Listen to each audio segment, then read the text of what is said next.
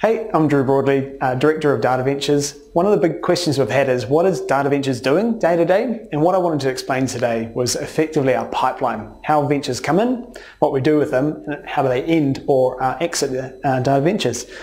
So what I'm going to do is draw a picture. It's always easy to explain as I'm drawing.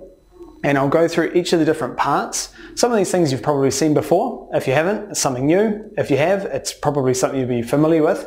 And we'll kind of have three different areas, and from those three areas it kind of explains the parts and what we're doing inside those. So first of all, we have our what we call field 0. Now field 0 is those early opportunities. It's the ideas you, me and everyone else has.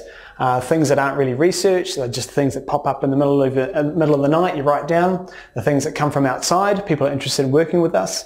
And what we do is we bring them in and effectively write up a nice little post-it note board of all the opportunities. And these come in, and frequently they come in a lot, and so there's a lot of work to do in those, but we're trying to make it that every opportunity comes in and everything's an opportunity. So what we'll do is with each of those, we'll take them through effectively our first gate.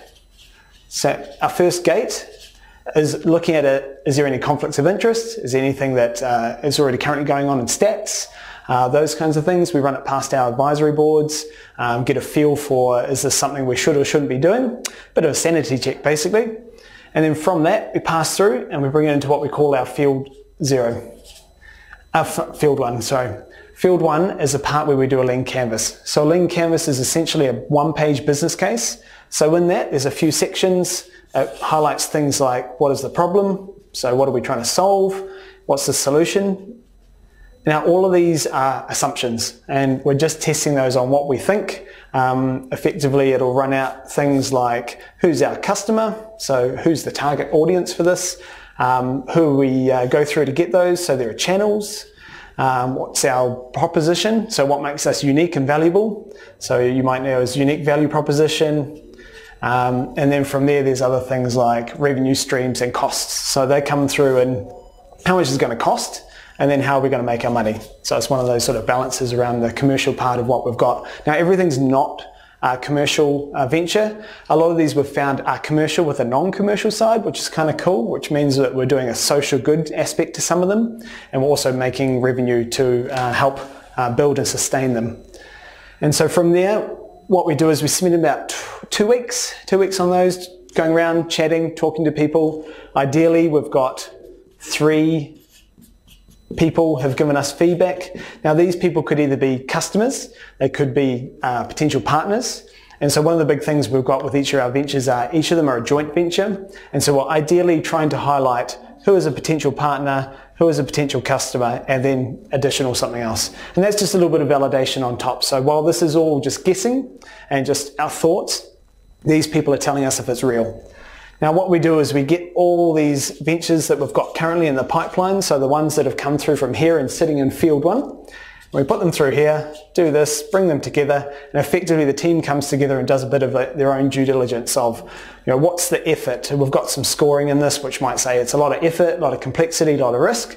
Well, one of those kinds of things then test what's the value behind that. So we're going to balance all that out. And we'll take all those into consideration, bring them through, and effectively test what we believe is a current viability in terms of, yep, everyone's saying it's good, but we go, actually in the market right now, there's a whole bunch of competitors, and do we really want to go into the market with that?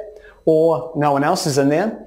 That's pretty good. It could be a quick win. It could also be that the market's not ready right now, and we're going to figure out if we build this in 2 years' time, will the market be ready? So this is the due diligence that gets done by investors you typically hear of. What things you want to commit to, ideally what founders or other people building their own businesses go through to see if there's viability. It's really tricky and you can't always get it right. And so that's why we have a lot of ventures, so that if one doesn't get it right, then there's hopefully others that do. And so once it's gone through this next gate, gate 1, it brings it into field 2. So field 2 is what you call an MVP, minimum viable product or valuable product, or a proof of concept. Essentially the thing to test our assumptions. So we bring this together. There's a bit of money potentially to be put into that. There's some people to bring in, so those partners we're talking about. There's people from stats that we want to bring in so they can get involved and have experience. And then that will take So while that took 2 weeks for the field one of the lean canvas, this is going to take anywhere from, could be 4 weeks, all the way through to 12. So it takes a while because it takes a while to test. And really what we're doing is can we technically do it? Can we connect all the data sets? Can we find the product? Can it do what it needs to do? Then we also want to see how big it is. So is it going to be something big, something small? And that pretty much tests our assumption of how much it's going to cost to build this thing. From there we do wireframes. So the typical thing you might see is a thing you can click through and test. And then there's the business model, which is validating can we or can't we make that money and how we make that money. So bringing those things together, it does take a bit of time and might even take longer. You know, if it's something big and hefty and we scored it as, say, high complexity, we might want to take 18 weeks, for example.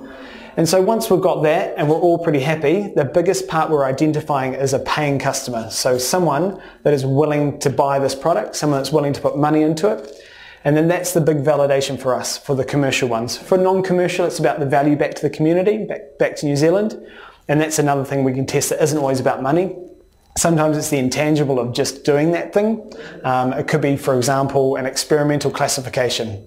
We see that classifications sometimes don't fit what everyone wants them to. They always adjust in shape. It could be just taking that and doing something completely radical.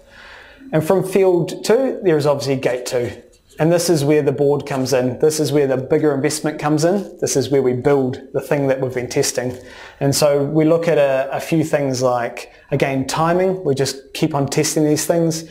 Around timing, we're getting a feel for, have we got a partner? How much is that customer willing to commit for? Is it for 12 months? Well, that's great. That's 12 months of revenue. Is it for just one-off cost? Well, that's risky as well. There's a whole bunch of things here. And this is what in the commercial world is called seed funding.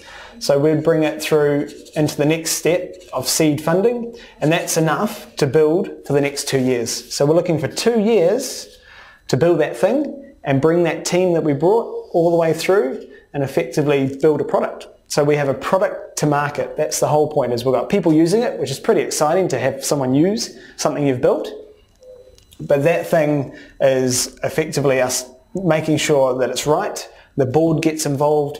There's a lot more money involved, and then this is a commitment where we go out to the product into the market, and it becomes effectively like its own business, its own product. And so that's what we're aiming for. And our goals over the next 12 months is to bring as many of these early opportunities through as possible from people inside of stats. There are other sources, other channels. From there, it's making sure they all get a lean canvas, and sometimes it's just helping maybe a stats product that's potential for stats, and we can just help validate it. Then we take it through. We want to get 10 of these proof of concepts done in the next 12 months, and then ideally at least one making it to a product in the market. And that's a big, hefty, audacious thing. It's a lot of change inside of stats, which is what Data Ventures is about. It's about bringing people from stats projects that they're currently committed in and into these things. So it's a resourcing problem. There's budgeting, obviously. There's the investment. And so it's a huge thing to partake. But the exciting thing is the ventures that we've got coming through. And so we'll have a blog post about those. And those don't stop there. We will keep this early pipeline going. We'll keep it coming through, and we'll keep testing. And that's our big thing. Cheers.